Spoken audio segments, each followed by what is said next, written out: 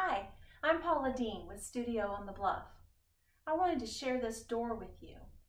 I'm working on a door series, and this door is my inspiration.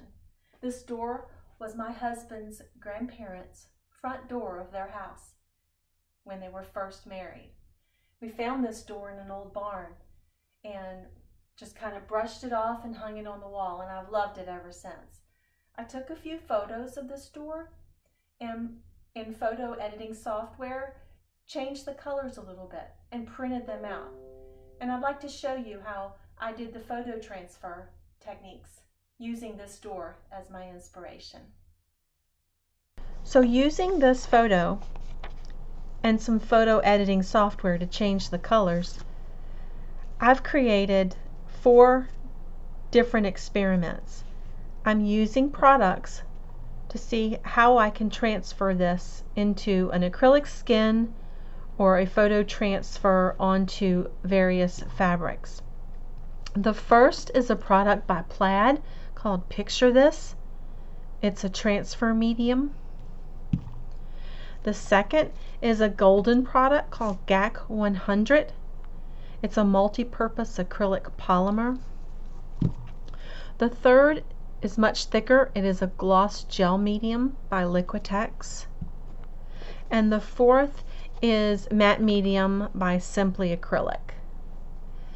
So I am going to paint each of these on the right side of my photocopies, and these are color photocopies done on a copy machine.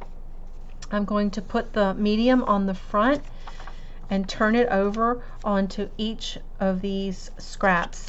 The first is a curtain sheer. The second is cheesecloth. I will be putting it on this non-woven interfacing. And I'm also going to do one with just the medium on top, and for that one I'm probably going to put 3 to 4 layers on to make a nice thick skin.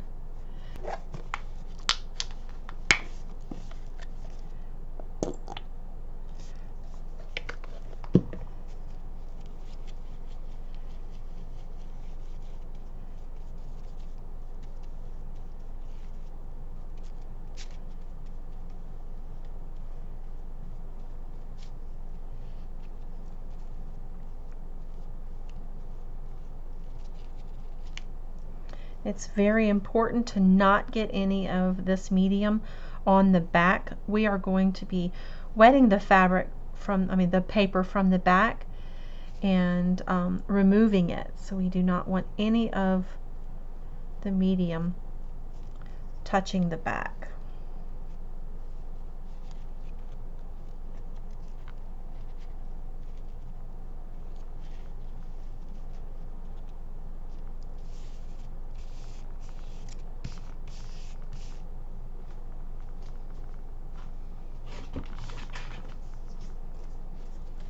I have an old gift card and I am just going to smooth that out, make sure there's no air bubbles. And that's the first one.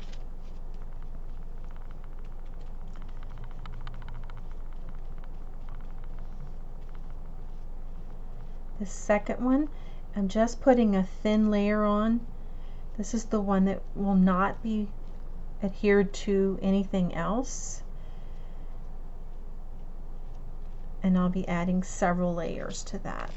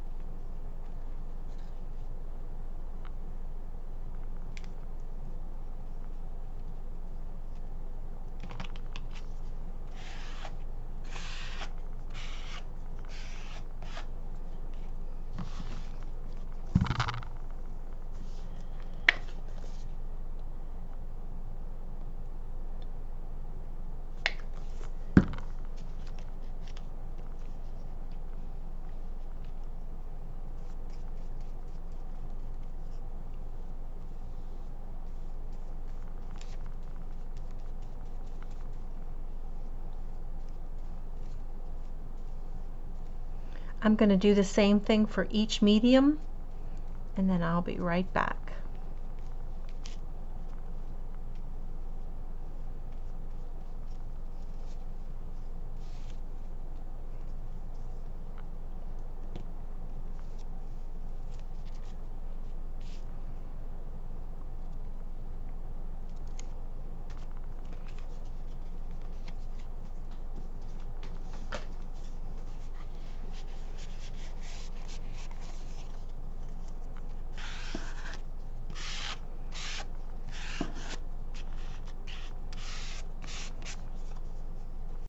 Okay, it's been several days since I applied each of these mediums to that door image.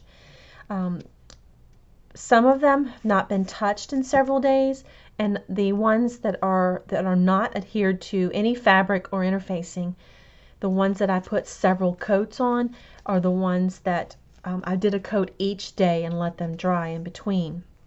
What I didn't mention when I was putting that on was the surface that I'm putting these on as they're drying.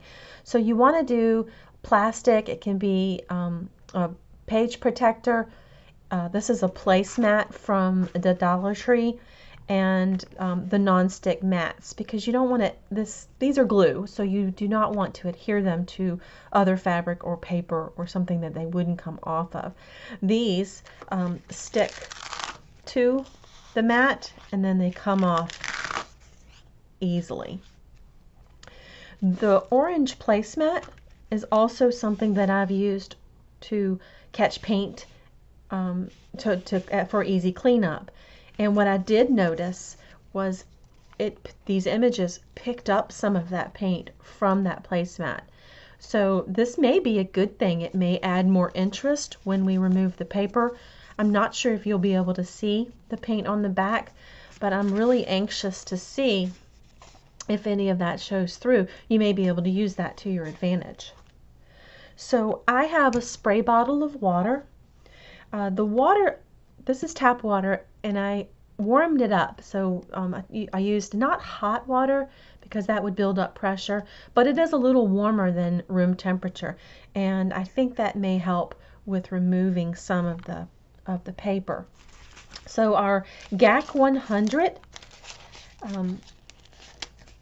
they are nice and glossy.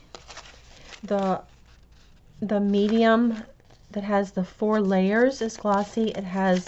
It's thin feeling, but it has a little bit of a leathery texture. The gloss medium, much thicker. This one was put on with a trowel rather than a paintbrush, and so it's a very thick. I'm anxious to see what that looks like when we remove the paper. The Picture This, which was the product made to transfer photos, is white. This is the one with just the medium on top, and I can't even see that door image. And so this one is a good experiment as well.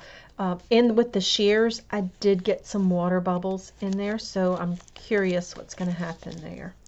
Happy accidents, right? And the matte medium also dries very clear and shiny.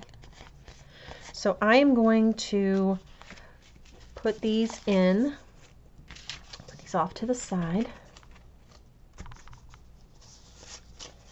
And let's start with the GAC 100. And I am going to use that warm water and just give it a good spray. Let that soak for a minute. Here's the interfacing. Give that one a soak. And the cheesecloth. And finally, the door image with just the medium on top.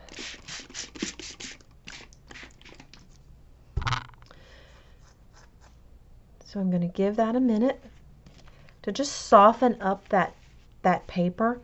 And as it softens, I'm just going to do a circular motion, and the paper will start to roll up. Now, each of these mediums feel different weight, so I'm starting off pretty gentle, slight pressure, I have a feeling the images will be easy to tear, especially these with only one coat.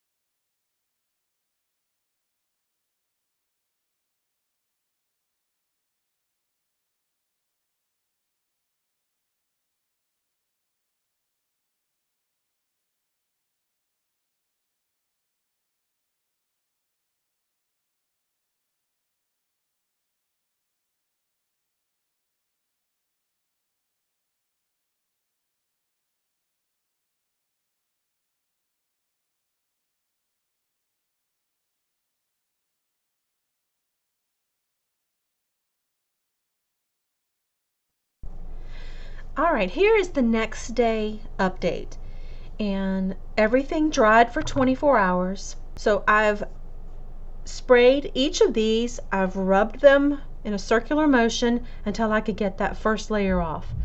Then I let them dry again. So now I'm going to go through the entire thing again and see if I can get the rest of this film, the paper film, off the top. Right off the bat, I'm pretty impressed with a couple of them. This the gloss gel medium from Liquitex has the least amount of the paper film left. It feels pretty durable, and I love the transparency of it.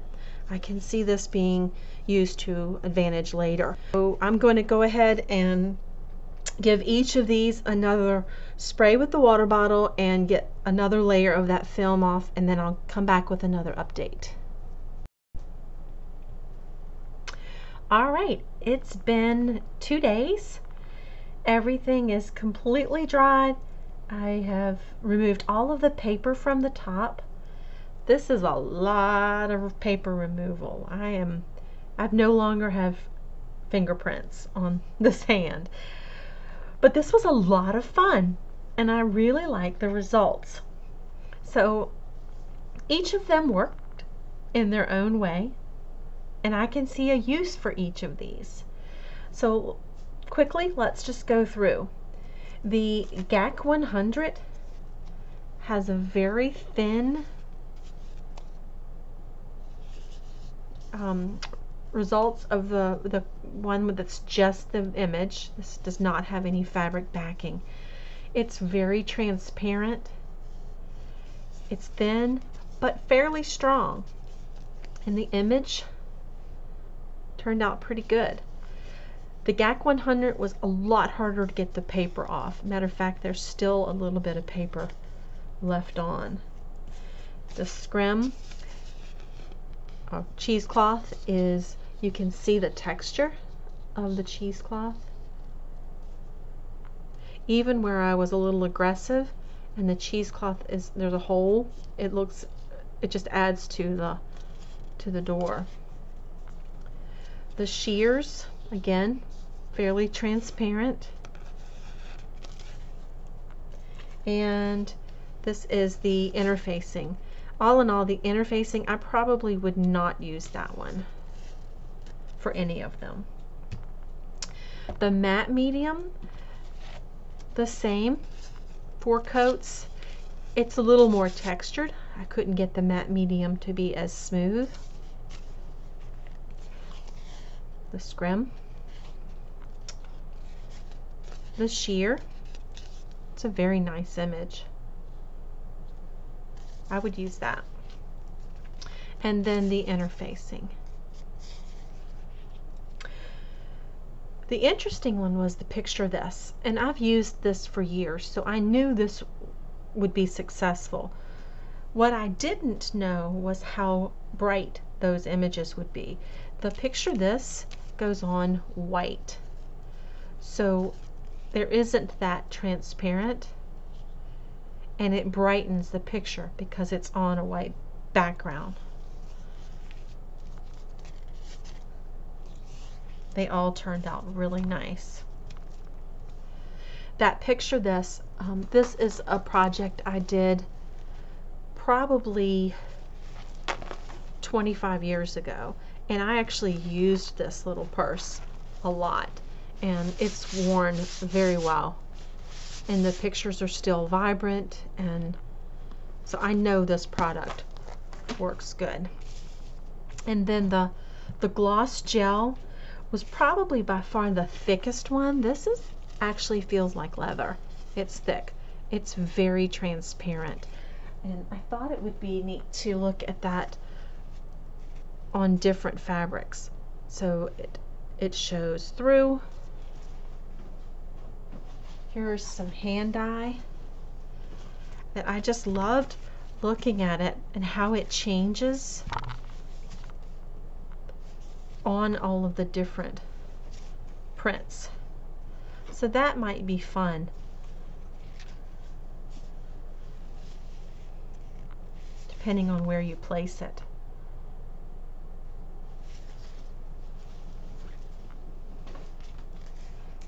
The same with the cheesecloth.